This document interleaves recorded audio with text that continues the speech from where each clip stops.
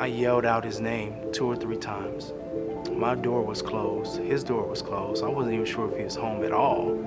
Luckily, about the 3rd or 4th time that I yelled his name, he came running in. Impeded blood flow to the floor. right pons, and then the right cerebellum is where you had a lot of times we are running from adversity. We are running from our problems, right?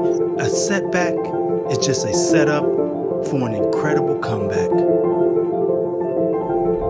For your case, I think the strokes were very patchy, so 3 separate areas that were hit because the clot likely broke off.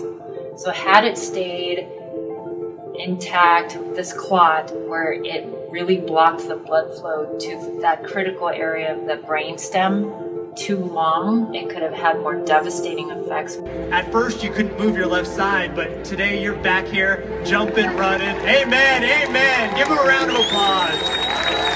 Incredible. Tell us how you're doing today. It's easy to sit on a platform when we're feeling good. Yeah. You know, when things are going great for us in our career and our family and whatnot. But how do you respond when you're on your back? You need to find your why, your purpose, what you believe is the right thing to do, because that's what you're going to live for. If it wasn't for her and me wanting to get better, to be there for her, I'm not sure I would progress as much as I have. I've had a sense of urgency because I want to be there, mainly for her. Basically, 3 strokes in 24 hours. If I can come through that, what can't I do?